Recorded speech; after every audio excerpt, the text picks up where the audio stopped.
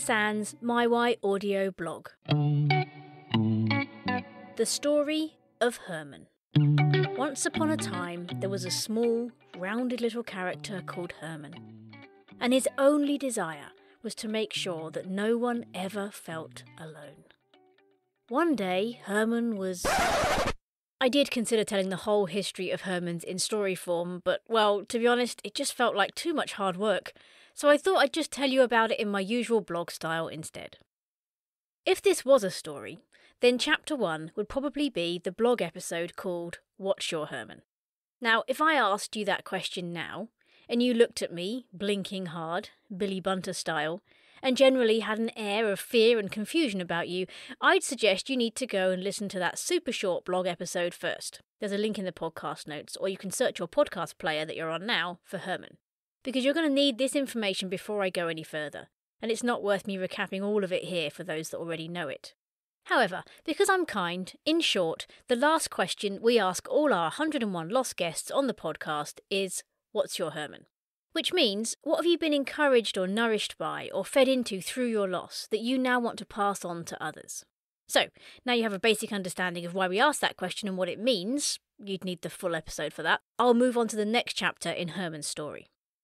And it's worth me saying here that this whole concept of a Herman and the question, what's your Herman, is entirely made up by me and husband Chris. Sometimes people ask me if it's a thing in the world already that they're not aware of that I'm just using. Well, it's not. It's entirely, only of, and from the Silent Why podcast. Now, Chapter 3 of Herman's story launched on the 8th of January 2024, aka around 2 weeks ago if you're listening when this episode is released. You may have already seen him on social media or heard about him in our last episode. And this is a very exciting chapter because it saw Herman morph from just words of encouragement into a real, live Herman. But you might be wondering, what happened to Chapter 2? Well, that's what I'm here to fill you in on. It all started as a whisper of an idea in January 2023. I was sat in a meadow of wild flowers, the wind easing through the long grass as it continued on its merry way, leaving the scent of lavender and jasmine in its wake, when an idea came to me that I knew would change a generation, and maybe even the world. I wish. The truth is I can't recall when I had the thought or how it came to me, but it was nice to dream for a moment. And what I'm going to tell you is a lot less romantic, because all I actually know is that at some point in early 2023, I decided that I wanted Herman to be a real thing. Something that would help people feel less alone in a physical form. Something to hold, to squeeze, to smile at, to cry with, to bring hope when all else feels hopeless. I wanted something that lasted longer than flowers, was less guilt-ridden than chocolates, and that came with some words that encouraged a person receiving him to know they were not alone in what they were going through. I wanted this thing to bridge the gap of people not getting in touch with those that are hurting because they didn't know what to send or say. I wanted to start the ball rolling for people who wanted to send something but didn't know what to write on the card. I wanted there to be something you could send when there were no words. I wanted it to be something you could gift to someone that would always be with them, even at the times when you couldn't be. I wanted this thing to be there with them in the night when they were crying, in the hospital when they were awaiting news, in the supermarket encouraging them that they could do this. So yes, there were a lot of big ideas and concepts that I wanted to boil down to one little ball of hope. Enter Herman. I wanted people to have and hold Hermans. So, having recently started to learn to crochet, I picked up my hook and started to develop the face of what I thought Herman might look like. I'd been lured into crochet by beautiful pictures of amigurumi on Instagram, the Japanese art of knitting or crocheting small stuffed yarn creatures. But I didn't just want to make these, I wanted to make Herman as one, as a unique creature, from my own pattern, so he didn't look like any one specific animal or creature but was his own creation.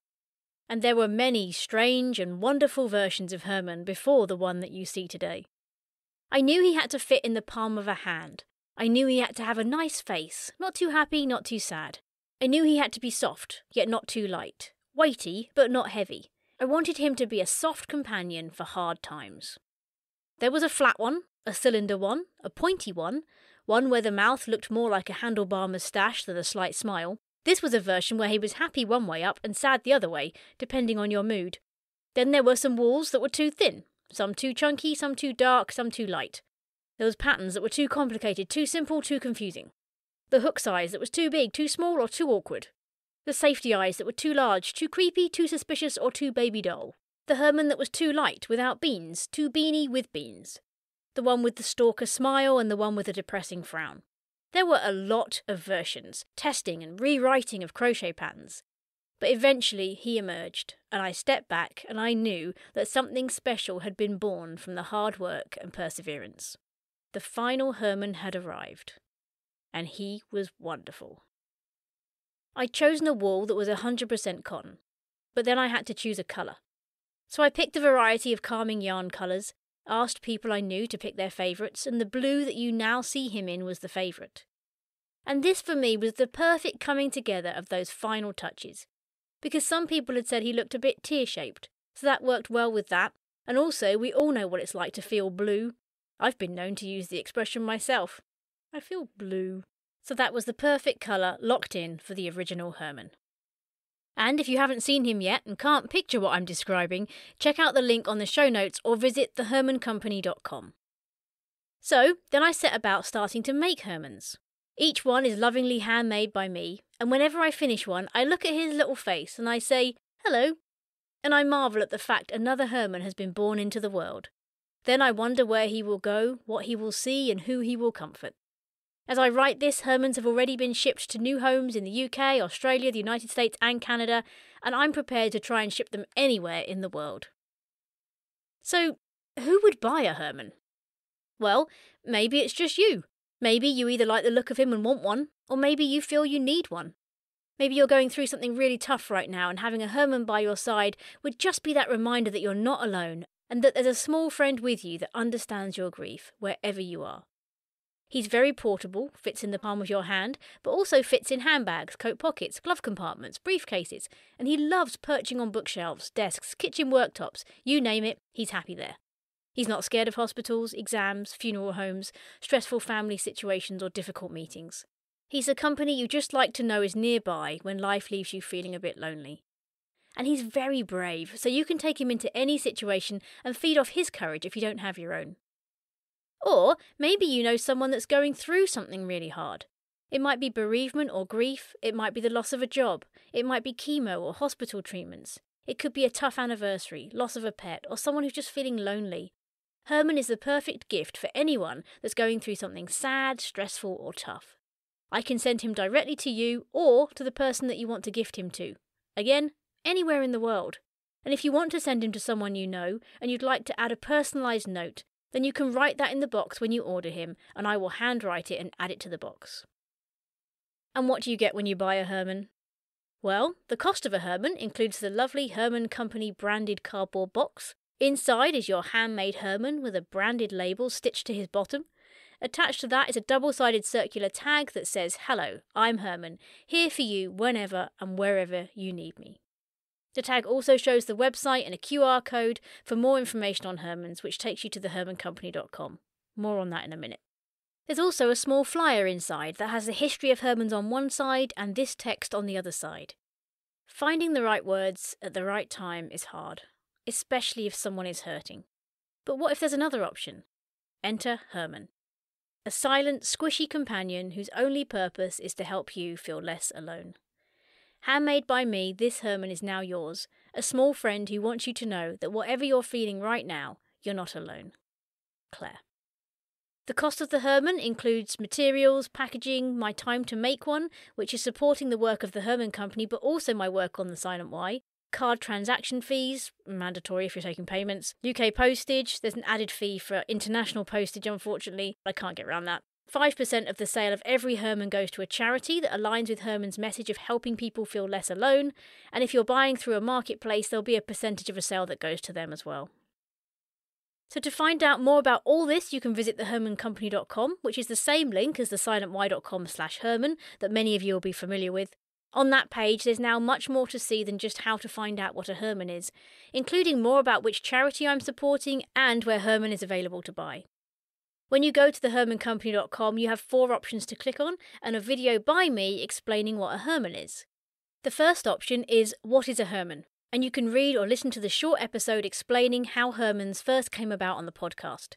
This is good for anyone new to the podcast or for our podcast guests who need to know why they're about to answer this very strange last question. The second option is I Want to Buy a Herman, where you can buy your own Herman straight from my website to ship anywhere in the world. It also shows you how many I have in stock, and if I run low or I'm away on holiday or something like that, you can pre-order and it will tell you when the pre-orders will ship. This page also has all the information you might want to know about Hermans. Dimensions, photos of him, the packaging he comes in, shipping information, what's written on the flyer in the box, and frequently asked questions that you might have. There's also a video of me introducing him and explaining what a Herman is. The third option on the website is I Own a Herman, and this is for those that have been gifted a Herman to find out more about them. If they come onto this page from the QR code on their Hermans tag, or they just head over to thehermancompany.com, then hopefully this page will help them learn more about what they've been gifted. It outlines what Herman loves, what he doesn't love, and what charity his purchase is donating to. The fourth and last option is The Herman Company, where you can read the history of Hermans, more about me and why I made them, and ways to buy a Herman or support my work in other ways. So there you have it. This is chapter 3 of Herman's story, and I just know I'm not ending the story there. I have many ideas for what to do with this little fella, but I'm pacing myself. If you want to support my work, it's not just buymeacoffee.com/thesilentwhy where you can go to donate now. You can also buy a Herman for yourself or someone you love. And I want to say again how grateful I am for you. For listening, for being interested in helping others through grief, for working through your own grief one step at a time, and for being with me on this exciting journey. I really appreciate that. And you. I came across this quote recently, but I can't trace who said it. Your greatest test is when you are able to bless someone else while you are going through your own storms. I love this because I think it sums up my heart for Herman.